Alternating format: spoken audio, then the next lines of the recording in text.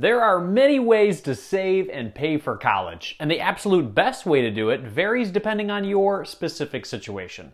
A 529 plan, which is designed to help you with higher education expenses, is a type of tax-advantaged account that allows you to save and invest money. As long as you withdraw that money for qualified expenses, you can do so without paying taxes on it.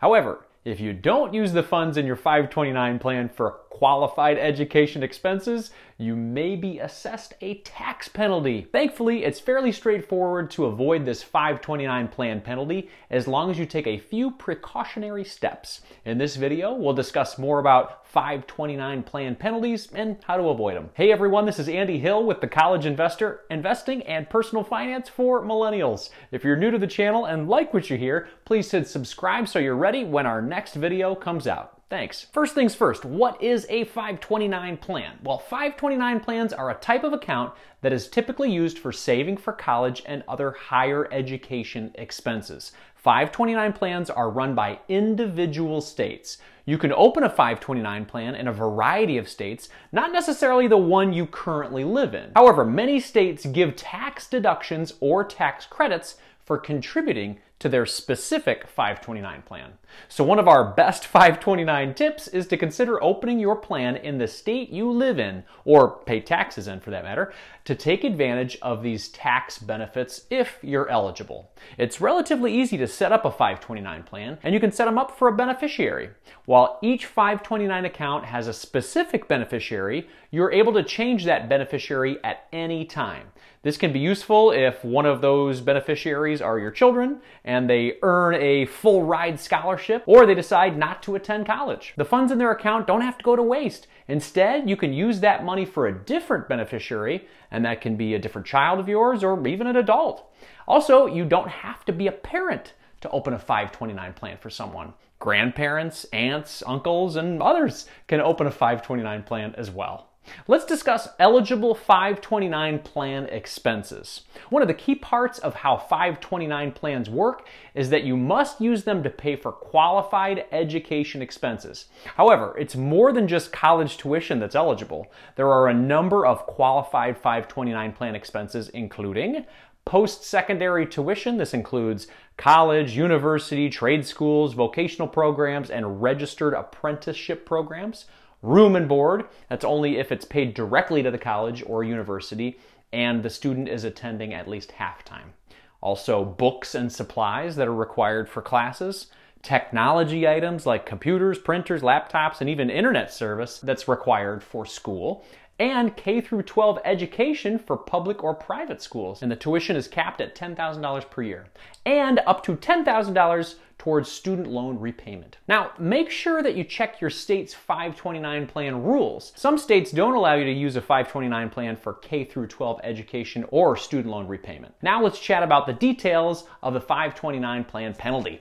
If you use money in a 529 plan for something other than a qualified educational expense, you will likely incur a 529 plan penalty. The 529 plan penalty is 10% on the earning portion withdrawn from a non-qualifying expense. You will also have to pay capital gains taxes on the earnings portion of the non-qualifying withdrawal. Finally, you might face state taxes as well. Some states will recapture any tax deduction received on the contributions, while others, like California, will assess a flat penalty tax. Remember, all 529 plan distributions are allocated between the earnings and contributions portions. Since your contribution was after tax, you only face taxes and penalties on the earnings or gains. However, you could face state recapture issues on deductions or tax credits received. Consult with your tax preparer to make sure that you are correctly accounting for any fees or penalties that you might owe. It's important to remember that penalties and taxes lower the value of your 529 plan, so you should avoid incurring them if at all possible. Finally, let's discuss how to avoid a 529 plan penalty.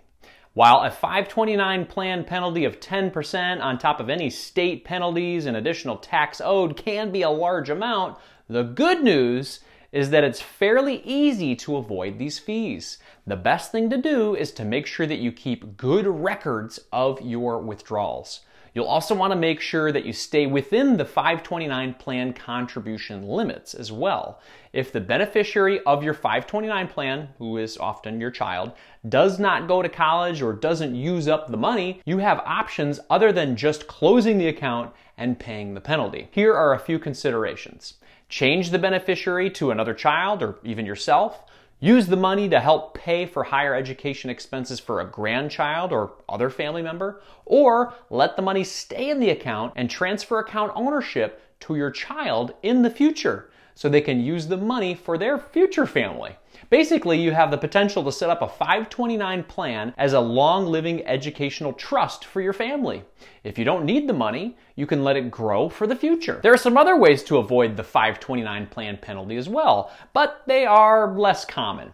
However, it's important to remember that in these scenarios, the earnings portion of the distribution is still subject to income tax. The 10% 529 plan penalty may be waived if the beneficiary dies or becomes disabled, the beneficiary receives a tax-free scholarship, the beneficiary receives educational assistance through a qualifying employer program, or the beneficiary attends a U.S. Service Academy, which is Army, Navy, Air Force, Coast Guard, or Merchant Marine. 529 plans are one of the best ways to save for college and other higher education expenses. Your money can grow tax-free, and you may even get a deduction or credit on your state income taxes. As long as you use the money in your 529 plan for qualified education expenses, you won't have to pay income tax on your contributions or the growth in your account. But if you withdraw money from your 529 plan for non-qualified expenses, you will pay a 529 plan penalty. This penalty is 10% of the withdrawn amount, and the money will also be treated as ordinary income, meaning you'll have to pay income taxes on it as well. Some states may also charge an additional penalty for non-qualified withdrawals. If you want to learn more about 529s, check out our ultimate guide on our site. We'll have a link in our video description. Thanks for hanging out today. This is Andy Hill from The College Investor, and we'll see you in the next video.